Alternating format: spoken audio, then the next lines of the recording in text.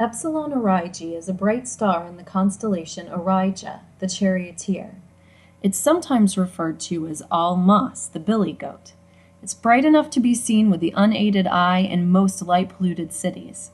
It's also huge, 2,800 times the size of the Sun. If it were in our solar system, it would swallow Mercury, Venus, Earth, Mars, Jupiter, and Saturn. In 2009, it will undergo a rare event that only happens every 27 years, or about as often as a man will stop to ask directions.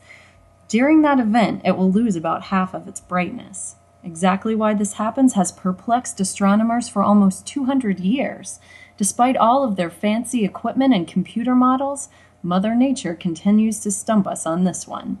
What we do know is that Epsilon Aurigae likely consists of some stars closely rotating around each other, like celebrities at a posh Hollywood cafe. Exactly how many stars, we don't know.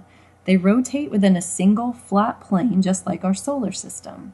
From Earth, we see the plane as edge-on. Sometimes one star blocks the light from the other, causing the entire system to drop in total brightness. Astronomers call these eclipsing binary stars. Systems like this, the more massive stars called the primary, and the less massive stars called the secondary. Think of Laurel and Hardy. The primary is Hardy and the secondary is Laurel. The problems with Epsilon Aurigae lie mostly with the secondary star. During the eclipse, it seems to disappear. One of the most powerful tools in astronomy is the spectrograph. It allows astronomers to break light into its component wavelengths. The primary star and the secondary star should have different types of spectra because they're different types of stars. So when the secondary eclipses the primary, we should see the primary spectra diminish and the secondary spectra increase in relative strength. Imagine shining red and blue light bulbs next to a wall. The light on the wall would look purple.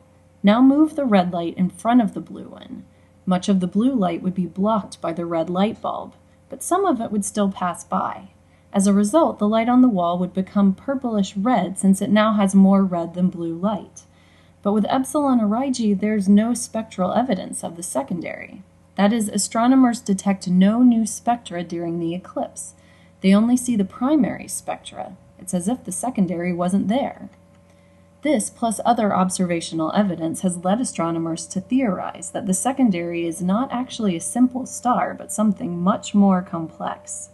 It may be one or even two stars surrounded by a perpetual dust cloud, like Pigpen. So some scientists think we have a dust cloud that has one or more stars within it, all together orbiting the huge primary star. The eclipse lasts about a year and a half, and about midway through the eclipse, the star quickly and briefly regains a portion of its brightness. This may be evidence of a hole in the dust cloud, allowing extra light through it. Now here is the most bizarre part. In addition to the eclipse, the star seems to pulsate in brightness. That is, every few months it seems to gain and lose a tiny bit of light. But over the last few decades, this pulsation cycle has dropped from about 3 months to about 2 months. This could be caused by an unknown object, perhaps a planet or protoplanet spiraling into the star. As it spirals in, it moves faster and faster. If it continues at its current pace, then it would impact the star by the middle of the 21st century, or perhaps sooner. If so, it may cause some very exciting interstellar fireworks, making it one of the brightest objects in the sky. Or not. Frankly, astronomers don't really know what would happen in such a scenario. They can only speculate and keep watching. We don't have a solar system-sized laboratory on Earth to test the hypothesis. That's the beauty of astronomy. Our laboratory is the sky itself, and it's open for everyone willing to look up. Epsilon Aurigae is too bright for most large observatories to observe in the visual wavelengths. Even backyard telescopes are overwhelmed by the light of such a bright star. That's where you come in. With the support of the National Science Foundation, astronomers have organized a citizen science project called Citizen Sky. Their goal is to train the public to make visual estimates of the star. Basically, you go outside and compare the brightness of Epsilon Aurigae with the brightness of other stars.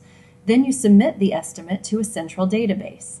Such estimates are of medium accuracy, but when thousands of such estimates are combined, astronomers can get very precise and accurate measurements of the star, so they need as much help as they can get. Another goal of the Citizen Sky project is to turn participants into researchers. We want you to participate in the entire scientific process, not just data collection. You can process data, analyze it, and even write a paper about it for a professional astronomical journal, which is going to dedicate a special issue to this star. And if analysis isn't your forte, we have projects for artists, writers, programmers, you name it. The scientific process is very long and wide. There are steps in there for anyone to contribute. And we have mentors who can help you on the way to becoming a scientist. If it sounds interesting, visit citizensky.org, but be warned, this can be addictive. Clear your plate for the next few years. And thank you for having patience to make it through these Lite Brite diagrams. Here's a professional illustration of the epsilon Aurigae system by Brian Teamy. Clear skies.